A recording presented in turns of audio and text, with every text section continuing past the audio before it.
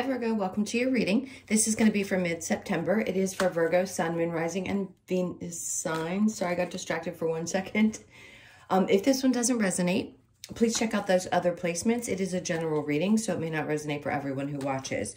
So we're going to get into your recent past, your current energy, and the near future, and then we'll take a look at what's going on with you and your person. If you are returning, welcome back. Thank you so much for all of your support. If you are new, welcome. I do hope if you enjoy the messages, you will subscribe and also hit that like button. Hit the notification bell so you know when I upload. All right, so if you would like a personal reading, for those of you that are new, I am a psychic medium, so I don't use tarot in my personal readings. So I just want to let everybody know that hasn't already been with me before. Okay, and that information is in the description box below or in the About section of my channel if you'd like to reach out for that. All right, let's see what we've got going on. The overall energy right now, we have the King of Cups. So a couple of messages are popping up right away. This could be your energy. You could be feeling really strongly, really emotionally strong around something. I almost feel like you're standing your ground. It's like you know what your love language is. You don't question yourself when it comes to your ability to love others. No doubt about it. That's one message. The other message is you could be feeling a lot of love from, this is a father figure who's also very loving and supportive for some of you. And you just could have either recently spoken to this person or be thinking about this person. For those of you that may have lost somebody, I am so sorry, but their energy is around. And I'm just going to bring that up and say this person is really wanting you to understand that they're always there and giving you so much love and support. All right, so in the recent past, we have the Seven of Cups in reverse with the Nine of Swords. So there's something that you got really, really clear about that it seems like you're not going after any longer. At one point, it may have made you really happy, but at the same time, it also stressed you out. And I feel like at the time, you just weren't sure. You didn't have clarity about something. Maybe you felt like there was different options, different things that you needed to explore, and you weren't sure why you weren't feeling quite settled in your energy. That makes sense because the King of Cups is saying you've gotten clear about that. So you really know what you want, whether it be in a partner or what you have to offer. And I always say that's amazing when you can figure that out because then you know what you're looking for and you're not going to settle for anything less than that. So in the current energy, we have the Knight of Swords. You've got somebody who's really quiet. If this person's on your mind right now, they're not taking any action, the Page of Pentacles, but it looks like at some point, whoever this is that might have either ghosted you or gone quiet or just isn't communicating right now, I feel like is going to make an effort. You're going to see like a small little, hey, how are you? What's going on? This could be anybody in your life. It doesn't have to necessarily be romantic. It could be friends, somebody you'd lost touch with, a sibling even that you hadn't heard from, that you haven't had a lot of communication with. This is just going to be kind of a token of, hey, I'm thinking about you. In the near future, we have the Two of Cups. Interesting, because this is something really important, I guess, for you guys. Those of you that are single, this is saying that your desires lie here. I think most people's do. You want somebody who really sees you and gets you and is on the same level with you emotionally. Again, the King of Cups saying that you are sure about what you deserve, what you want, and what you have to offer. So in the near future, it seems like somebody is coming into your experience. This is saying pay attention to your intuition. If you haven't in the past, it's going to be important. This is not Spirit making a choice for you. This is you. This is all about your free will choice. That's interesting because I don't normally get that. Of course, I mention free will, but in this case, it's like Spirit wants to take a step back and say, this is a choice you have to make for you. Do you want this? Does it feel right to you? You have to learn how to trust your intuition. If you're sure about that and you found a way, you know, what I call figuring out your love language, great. And that's about everything in your life. What makes you feel the best? Is it a situation where somebody comes in and, you know, offers a little bit and you're willing to open back up and give it a try again? Maybe friendship, partnership, or family member. That's up to you. Totally up to you. This isn't one of those things where Spirit's going to intervene. Usually they'll help if you need it and you ask for it, but in this case, I just don't feel like they're going to. It's like you've learned some really valuable lessons. You've gotten really clear here. There's no confusion about this. If something hadn't worked or there's a lack of communication, you know better than to repeat that. So even if somebody does come back around with all these retrogrades, it seems like it's popping up in everybody's readings, of course. We all are aware, if you're watching tarot, that 6 planets are in retrograde. So there's a lot of things that could come up from the past that are going to test you and test just how much you've really learned about yourself and how much you value the love that you have to give. So the challenge for you is the Chariot. Movement. Some of you, it may be a challenge to have to move away from a situation that you felt so connected to. It could also just be that you want to just move forward, especially if you've been having little rifts with family members and you're at a point where you just want to make things work. You could be dealing with a Cancer, Capricorn, Taurus, or Virgo. A lot of Cancer, Pisces, Scorpio. A lot of water energy here. Libra, Gemini, Aquarius. We have everybody pretty much. So Sag, Leo, Aries. And the challenge is going to be to move forward because a lot of this is internal. This doesn't necessarily have to do with the battle. You won the battle. You've overcome a lot of different things. But the war that goes on within is different. When we cut people out of our lives, we may feel like, okay, I've made a really good decision. But the internal battle is the one that we have the biggest challenge with. So moving forward may be a challenge for you right now because you still have some things going on internally that haven't been fully dealt with. All right, so let's see what we get with clarification. For those of you that haven't talked to a father in a long time, call your father if he's still with us. If he's not, he's definitely here. Yes, I can get multiple spirits that will pop up if they know you're going to be watching this video. It's incredible how it works. I promise you they're there, but just make that phone call. So the Strength in reverse, something definitely wore you down, no doubt about it. And if it was a difficult past relationship or this family situation, whatever it was, it seems to have drained you a bit. Maybe back in August, you were feeling a little less motivated. And now it's like, okay, I'm recharging myself and I'm filling up with lots of love and positive energy, which is great. Death in reverse. So you've already gone through this transformation. Something had to happen and you've been shifted through it. Going through a spiritual awakening or any kind of experience like this is exhausting. If you really have dove deep into it, you understand that anytime there's shifts in cycles astrologically or there's other things happening, it can make you really tired during that time.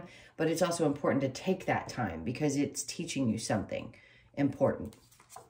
And then we have the Six of Pentacles. You had to go through this because you needed to learn how to balance things out.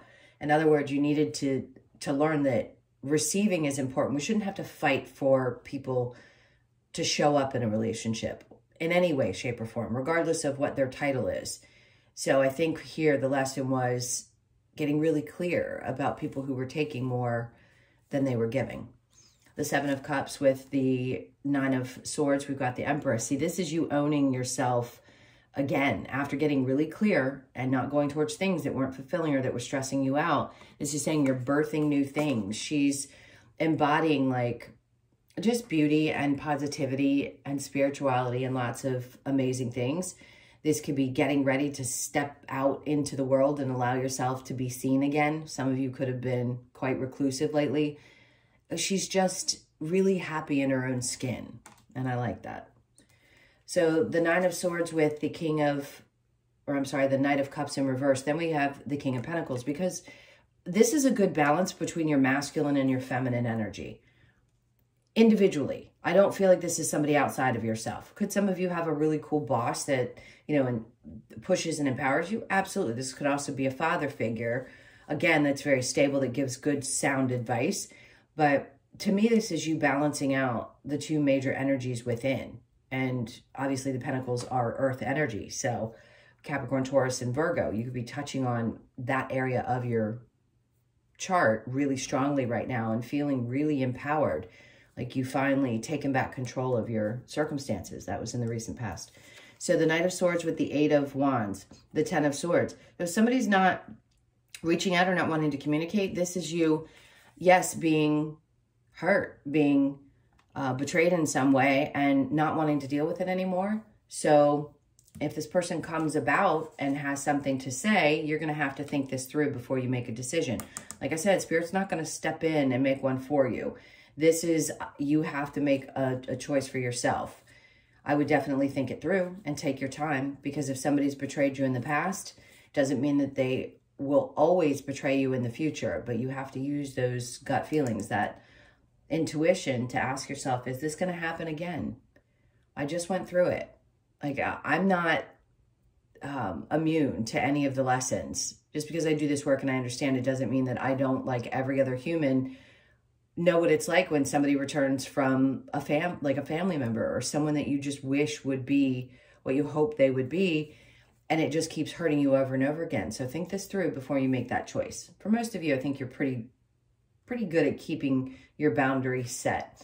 2 of Cups with the High Priestess, 3 of Swords in reverse. So this is definitely healing from a past situation and possibly giving this person another chance. The High Priestess, Judgment.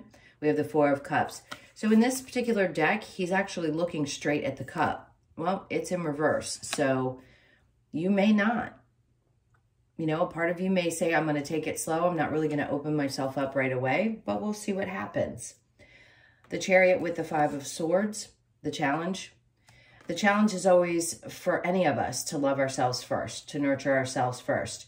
And in this case, in order to move on, it's saying that whatever this internal battle is that you might be having with yourself is about choosing you. And if you've been raised in a family or had circumstances in your life where people would punish you for choosing yourself, that can be really hard to unlearn.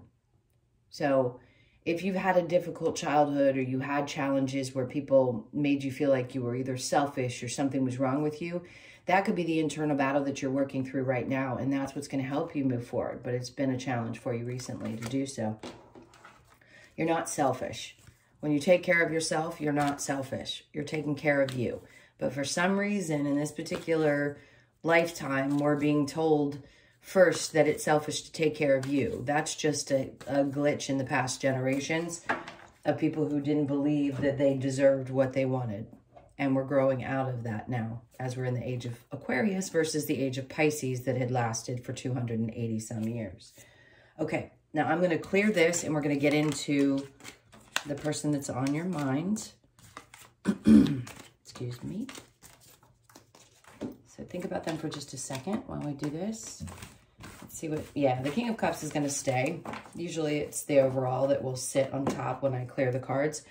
But self-love, knowing yourself, loving, I just keep wanting to repeat the same thing. I'm not going to beat it to death, but it's just being empowered by your emotions, your healthy emotions. All right, let's see what's going on with you and your person. This is for Virgo.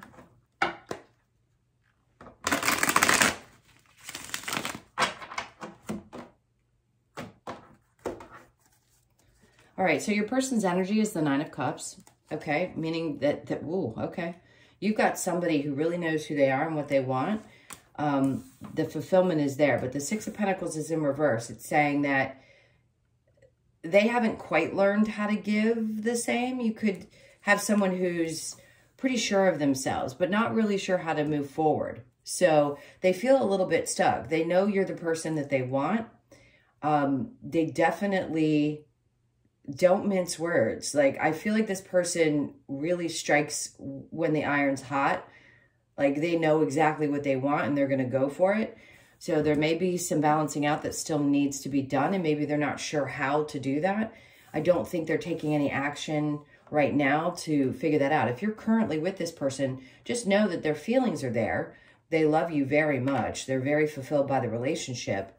And if it hasn't gotten to love point, don't worry about that. They could be a little bit controlling too. So there may be a little battle of the wills between the two of you, but I think the intention's good. And if I didn't think it was, I'd tell you. If you've been with me, you know that. High Priestess, you have a trouble trusting your intuition when it comes to this. Some of you, you may have thought you were going to marry this person. You may be married to this person. And maybe a part of you felt like you ignored your intuition in the past, and that was a problem. The Wheel of Fortune, yeah, in your mind, things did not work out well. So you may have walked away in the past because it didn't end up turning out the way that you had hoped it would. But I do think what you desire is this ultimately, and it could be with this person. Maybe you don't fully want to walk away from him, but you did in the past. And now you're like, well, how do we do this? Do we want to make this work? Do we stick it out? For those of you that are together, I think your intention is to settle down, and you're definitely that person's wish fulfillment. So the question is, what do you want? Let's see. Let's see what the romance angel says, and then we'll get some advice. See if there's anything else that Spirit wants to tell you. Separation, time apart from your partner is on the horizon. Some of you may decide to take a break, and then worth waiting for. I feel this really strongly. Divine timing is at love in your, or I'm sorry, at work in your love life. For those of you that are deciding that you want this to work out, I think it's worth waiting for. For those of you that don't want to, and this is not ever going to balance itself out, then it's worth waiting for the person who does want the same things that you want. Getting to know each other as you reveal your innermost selves to each other, your bond deepens. For the newer relationships, maybe you're willing to wait it out to see. Doesn't mean that people can't balance out if you're just getting to know each other. But if you've been in a situation and you still don't quite feel like you know each other, maybe you need to be a little bit more clear what your intentions are, what it is that you want from the relationship. Allow your heart and soul to sing with joy. This is about being very passionate. And then romantic feelings. Your feelings are real and worth exploring. Let's see what the advice might be for you. What's the advice? I want to get more like an... they're telling me outcome, so I want to get more of like an outcome of the situation. The cards will read differently for me. The Six of Pentacles, things will balance out. Ten of Cups, pure happiness, partnership and happiness. The Sun. You saw me shuffle the cards. It's ironic that these three cards came out the way that they did, even though I shuffled, because they came out with the Taurus reading. In this order, I believe, almost. There was the Death card in between. This is saying things are going to balance out. And for those of you that really want this, you know that ultimately this is what's going to make you happy. You could be dealing with a Leo. So, yep. And then the Death card, they had me look at the bottom. So the same four cards, you could be dealing with a Taurus as well, have come out. So this is a good indication things are going to work out. All right. Let's see what the Lover's Oracle has. Okay. Let me get that straight. Emotions are a natural and necessary part of life, but they can also distort your perception and cloud your vision. In order to see things clearly, you must let go of resentment. That's going to be important for a lot of people. It could be them. It could be you. If there was something in the situation that happened. Soulmate, your soulmate is already with you in spirit. Believe this, and they will manifest physically. There you go. They always are. You connect in all kinds of interesting ways. The past is now behind you. Release it and embrace new possibilities. A new path is now available to you. Follow it with faith. Secret admirer. Someone has deeper feelings for you than they are letting on. Didn't I tell you? Wasn't that part of your first part of your reading where somebody might approach you? Or was that Taurus? No, I think it was you.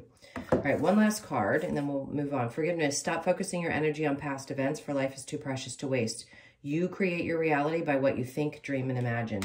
I feel like that's important.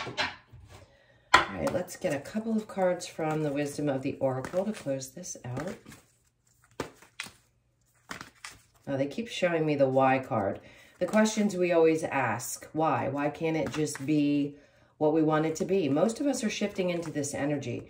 You're going to see, because you chose to come in during this time as a soul, you're going to see how things develop in this new age. It's going to be very different than the way we recorded humanity in the past. We are going to start finding balance in relationships. We are going to find much more ease in love and in life.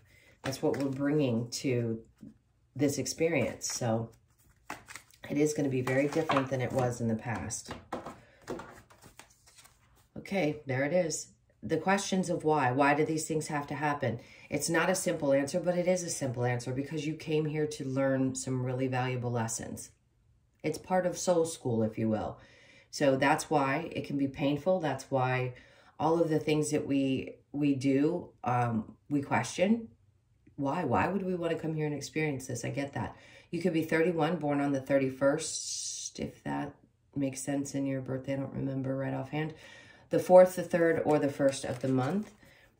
here and now. So focusing on the energy of what's happening right now. 3s are going to be significant for some of you. They're showing up. You could be 32, born on the 5th, the 3rd, or the 2nd of the month.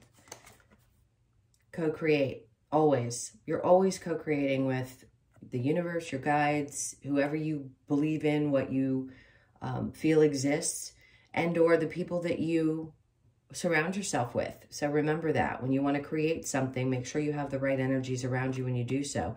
40, you could be 40 or born on the 4th of the month. And then we have chaos and conflict. See, the 3s are coming out. So pay attention to what's coming up for you. If it seems like it's chaotic and full of conflict, that's what you don't want to continue to entertain. Like I said earlier, it could be hard for you, that inner conflict that you have, to move forward. But working through that, letting go of any resentment or past situations could be what helps you get to that place. You could be 33, born on the 3rd or the 6th. Look out for 333. That's going to be important. It's going to give you some guidance into what's going on. So just focus on what's happening, what you're thinking and feeling at the time you see those numbers. That's going to be super important. All right, my loves, those are your messages. Thank you so much for being here. If you would like a personal reading, that information's in the description box below or in the about section of my channel. I hope you guys enjoy your mid-month. Love you so much, and I'll see you in the next one. Take care.